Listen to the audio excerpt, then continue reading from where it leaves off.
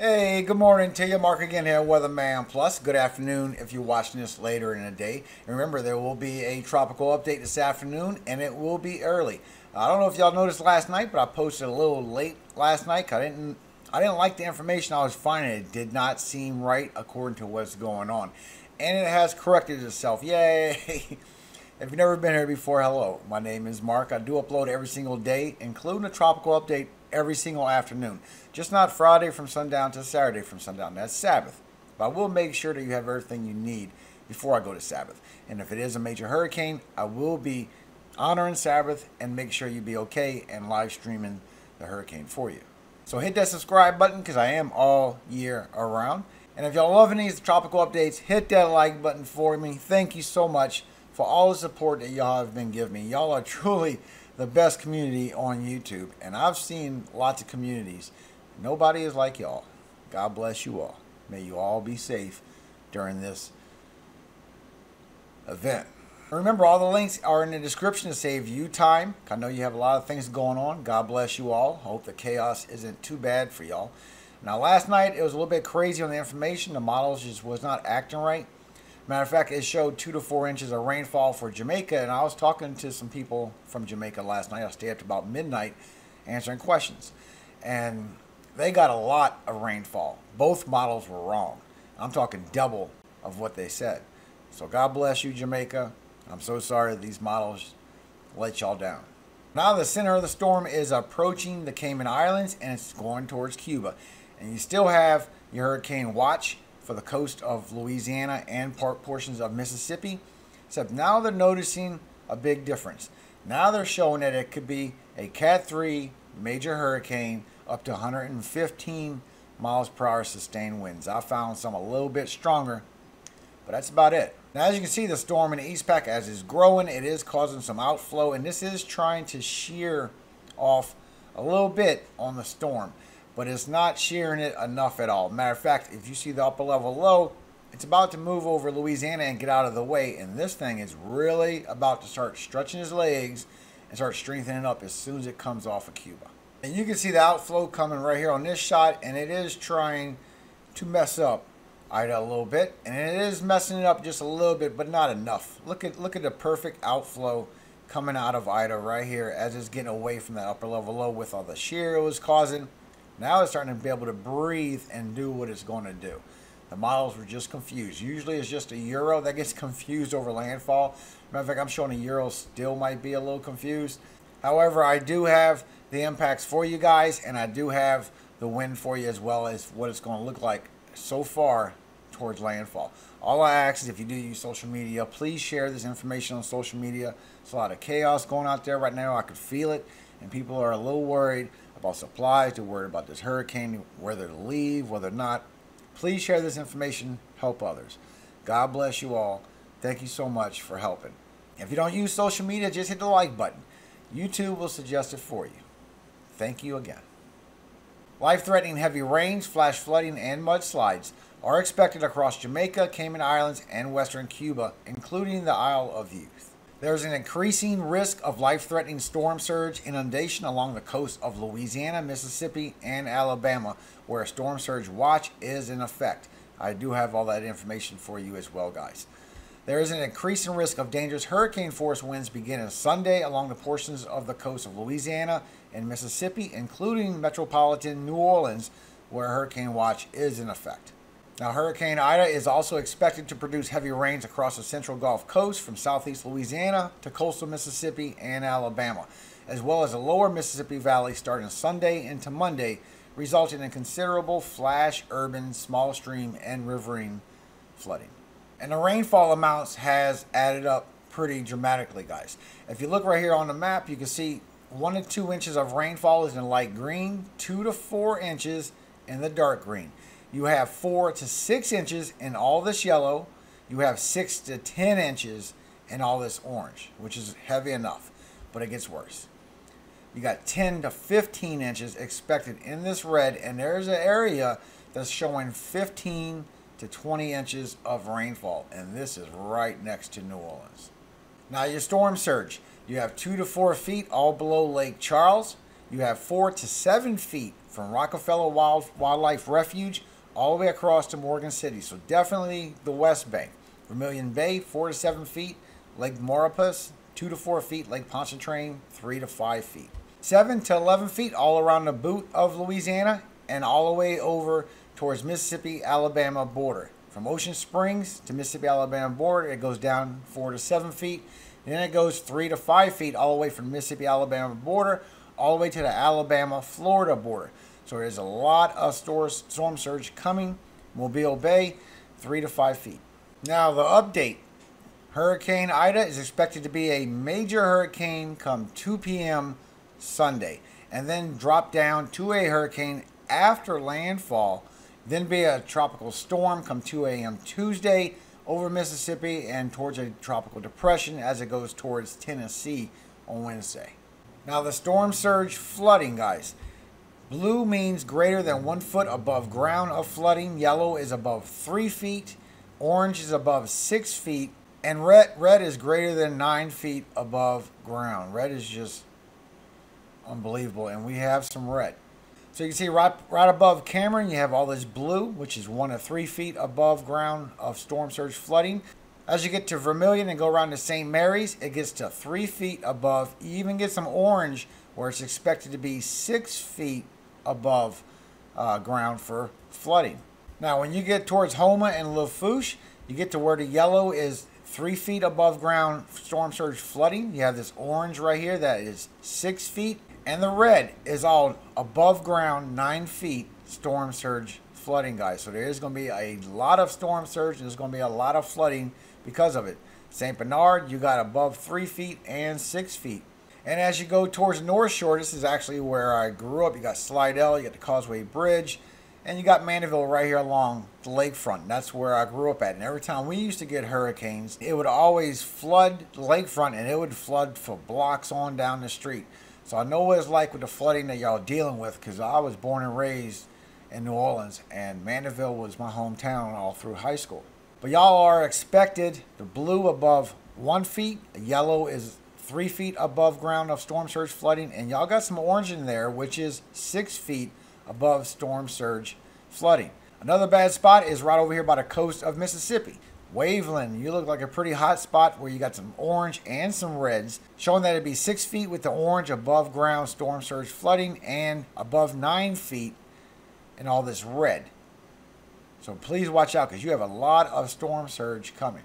And as you go towards Biloxi, it's less amounts. You have a lot of yellow, which is 3 feet above ground, which is heavy enough. But you do have some orange in there that is above 6 feet above ground for flooding. Now, who's going to see the winds? The tropical storm force winds, where you got at least 39 miles per hour winds up to 73 miles per hour winds. You got 100% in all this purple, 90 in all this dark red. Then it goes 80, 70, 60, all the way to the brown. Then it gets less all the way to 10, all the way from Texas, all the way around to the Panhandle of Florida. Even portions of southwest Georgia is going to be feeling these winds. And who's going to feel 60 miles per hour winds? Down here you can see the percentages. The red is right on the corner with 80%, but you have the 70% in this big orange section right here, mostly towards Lafayette. 60 in the brown, and then it goes down 50, 40, 30, all the way to 10. Still hugging up eastern Texas as well with 60 miles per hour winds. And so far, I'm sure this will be updated as soon as they show this being consecutive and getting off landfall. So far, it's 50% chance in this brown, but it's 40% chance of hurricane force winds right here on the edge. Then it goes down to 40% in all this yellow, 30, 20, 10% chance of hurricane force winds. Now the new intensity guidance is out and it is fixed, thank God, because last night was a little crazy on what it showed for information, guys. It was all over the place. Now, 2, maybe 4 ensembles show it could be just ridiculous. And one of those might be the Euro, because Euro's still showing ridiculous. But the rest of the ensembles, almost all of them, show it be at least a Cat 2 hurricane. And a few of them show it's still going to be a potential major hurricane. And one of them is GFS. And the new guidance model shows that within 48 hours, Hurricane Ida will be right here. And then it's going to start intensifying and still traveling a little bit west. I don't see that sharp turn towards Mississippi. That's gone. Although it still is east side loaded Mississippi, so you still got to worry about the rain and the winds. Plus, I'm still showing our next storm is still coming, guys. Remember, it was always 2 that we saw. Good news, though, is if you didn't see last night, the update, the cold front that's coming in the beginning of the month looks like it could be smacking this storm down and not being an issue at all. And when you look at the AO, the Arctic Oscillation, where the cold air is coming down, it's still showing that it's coming from, according to the Euro, all the way from the 29th, and it's already starting to come down. And the strongest point is from the 1st to the 2nd. It might carry to the 3rd. That's the strongest so far, according to the Euro. The GFS shows that it goes even deeper into our country, and it lasts for quite some time before it does a dramatic leave out of our country. And so far, the deepest into our country, just so y'all know, is on the 3rd, and it is bringing 60s even further down in the south. So I definitely believe that this cold front, when it comes down, will be knocking that next wave away, because it'll be towards the Western Caribbean as this is coming down. So it's kind of perfect timing. And y'all still will be in the 40s for the Northwest and the Northeast when this happens. I did make a video on that the other day. The age wharf shows the same spot down to a 950. Well, the newest run, the 6Z that came out, it still shows around the same area, a little bit more to the west according to the GFS, and it still shows a lot of strength, 952. And now the models are starting to act right, because yesterday when I looked, it was barely even hurricane force winds. It was a little crazy. I think the models really were confused last night. But now it shows it's 124 miles per hour wind gusts, and that is a strong system. That's what I expected to see. When I check for the sustained winds, I'm showing just like it showed on the app of 115. I'm showing 116 miles per hour major hurricane. 111 makes a major hurricane with 126 miles per hour wind gusts. And the rainfall expected from that is heavy. Right here in this very light shaded purple is 18 inches of rainfall expected, and that's going right towards New Orleans. Plus everybody else that's up to 6 to 7 to 8 inches of rainfall expected in all this dark brown. And all this purple you can see is 10 and 11 inches as well. You got 14 starting right here on the dark purple, 18 on this light purple. Definitely by New Orleans. And this big shade of 6 to 8 inches of dark brown right here will go across southern Mississippi, southern Alabama, Panhandle, Florida, and other portions of northern Mississippi as well. And for the whole track, you can see it does affect Mississippi, Alabama, even Tennessee with this rainfall as this system comes on land. Now the 0Z from the Euro showed a 976 hurricane. And it actually shows now that it's a 969, and it's a little bit more to the west. However, as far as the strength, Euro's always confused when there's land. When there's no land, Euro is the best. It picks up things other models don't pick up, and usually it's always right in those cases. When there's land involved, it really confuses it. Until it comes off Cuba, we're not going to know the truth about Euro, because Euro's only shown at 82 miles per hour, barely a hurricane. But it is picking up that it does have 115 miles per hour wind gusts so far. It will change as soon as it gets off of land of Cuba. However, GFS is still picking it up. And the difference between the Euro and the GFS is the Euro is still showing at 18 inches of rainfall, but it's not showing it over New Orleans because it's going more west. It's more like by the west bank of Louisiana, but more offshore than land. But there is 11 inches in all this purple and 10 inches in all this white and light purple. Everybody else is getting anywhere from 5 to 7 inches in all this dark brown, all the way up Louisiana, as well as portions of Mississippi as well going north. And this heaviness is going to spread up Mississippi to northern Mississippi, and everybody's getting 3 to 5 inches in all this light red, all the way up to Tennessee, even over there towards North Carolina. And that's the update so far, guys. That's all your information according to NOAA. That way you can get prepared for what you need to get prepared for your winds, and especially the flooding. The flooding is going to be a big issue, especially with the storm surge. So God bless all of you trying to prepare for this. May nothing be in your way. I pray it is very easy for you to do whatever you need to do. I know it's very chaotic over there right about now. I remember how it was when I lived there, and people really get around and go get everything and get crazy on the roads too. So be careful, be safe. Everything is just like it's supposed to be. God bless you all today. I hope you have a very blessed day today. I want to speak a word of our Father to you. Let you start your day off with God. Amen, as we all should every day. Today I'm going to read Psalm 66. Make a joyful noise unto God, all ye lands. Sing forth the honor of his name. Make his praise glorious. Say unto God, how terrible art thou in thy works!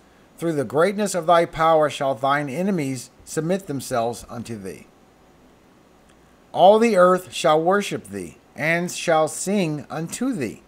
They shall sing to thy name, Selah. Come and see the works of God. He is terrible in his doing towards the children of men. He turned the sea into dry land. They went through the flood on foot. There did we rejoice in him. He ruleth by his power forever. His eyes behold the nations. Let not the rebellious exalt themselves. Selah. O bless our God, ye people, and make the voice of his praise to be heard, which holdeth our soul in life, and suffereth not our feet to be moved. For thou, O God, hast proved us. Thou hast tried us, as silver is tried. Thou broughtest us into the net. Thou laidest affliction upon our loins. Thou hast caused men to ride over our heads.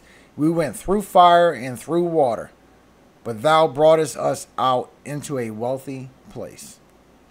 I will go into thy house with burnt offerings. I will pay thee my vows, which my lips have uttered and my mouth has spoken when I was in trouble.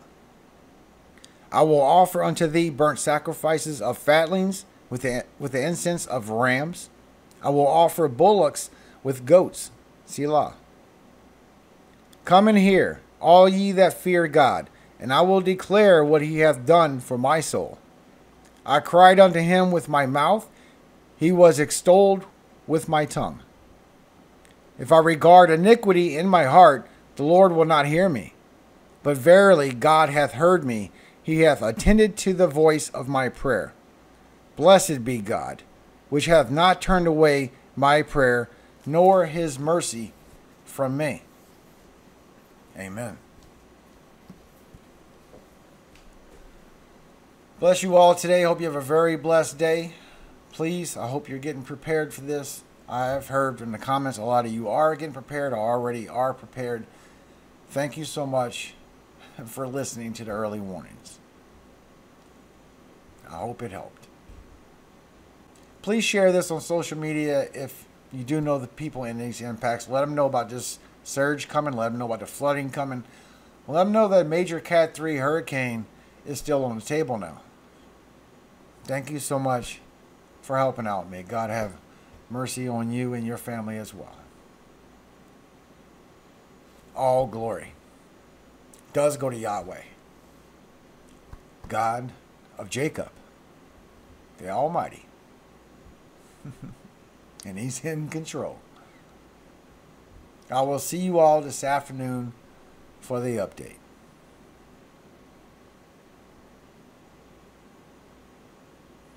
Praise God. Amen. Hallelujah. Thank you, Lord. Even so, come quickly. Amen. God bless you all.